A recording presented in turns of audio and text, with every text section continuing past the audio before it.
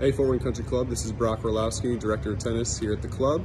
We're obviously out here in the bubble. I wanted to make a quick video here today to explain a couple things regarding our complimentary ball machine, our Playmate ball machine, to give you guys some ins and outs of how to use the machine, how to run and operate the different drills and patterns you can use, and how to take advantage of this wonderful opportunity here in the bubble.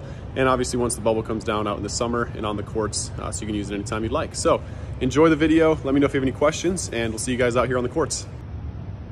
All right, so first things first, this is our Playmate ball machine, and it can be found over on the side of the bubble, and obviously will be located inside the tennis center when the summer comes around and the bubble comes down.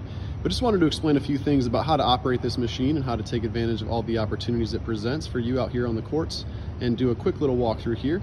First thing you'll notice is I unwound the cable and the extension cord, brought it all the way out here, and I set it up at the baseline. You want to have it set up just inside or just on top of the baseline to give you an optimal performance and to be able to execute all the different drills and patterns that are designed on this machine. Okay, next let's talk a little bit about how to actually turn the machine on. As you notice, we have the extension cord that runs all the way through the machine and connects over here to this cable. That's number one. Make sure the cable is connected, and then you'll come over and you'll turn the switch to the on position. You'll hear a couple mechanical things gear up and a couple beeps to let you know that the machine is ready to roll.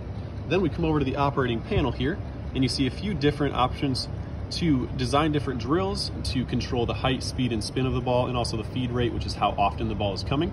And so what I'll do here is I will show you a couple different patterns and how to get this machine up and running so that you can go on the other side and enjoy some nice hitting sessions.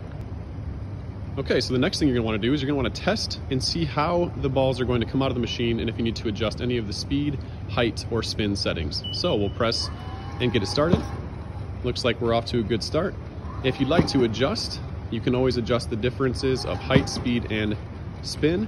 And if you'd like to do that, you simply come down here and you adjust to make the ball either go higher over the net with more or less spin, or speed and more or less spin as you'd like. The last thing that you can do is you can manually change the feed rate to go faster or slower, which means the different pattern that you choose from ball to ball will either go faster or slower depending on how fast you set the rating.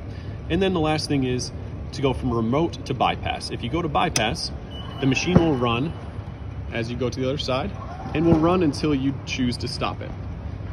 The other option you have is you can flip this to remote, in which case this remote will always be setting right inside here in this little mechanism. And when you set it to remote, you click simply this one button to feed on. You'll see the machine will start running. It'll optimize your pattern, and then you simply press the button one more time and the machine stops. Okay, so the first thing you're gonna wanna do is always start with a clear pattern to make sure you're starting from scratch. And you'll notice up top, you'll see a blinking light here, which is to hit the ball straight ahead. You have a very narrow pattern, which gives you kind of a wide left to right, alternating and oscillating idea here. And then you have a little bit wider pattern if you want to do a little more running and a little more fitness as you go from ball to ball. So what you'll do is you'll select first the directional pattern you'd like to choose, and then you can use all these different court locations of where the ball can go. So let's say you want to go to forehand to backhand to forehand to backhand. You choose those four, and you now have a 4-ball rotation and 4-ball pattern. So that's how you use our Playmate ball machine.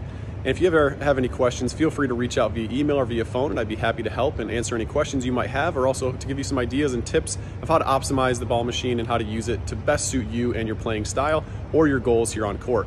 One quick reminder is to always, as you're able, put the ball machine away, roll up the court, and slide it back over to the starting position so the next member can happily use it and enjoy their time on the machine as well. Hope to see you guys out on the court soon.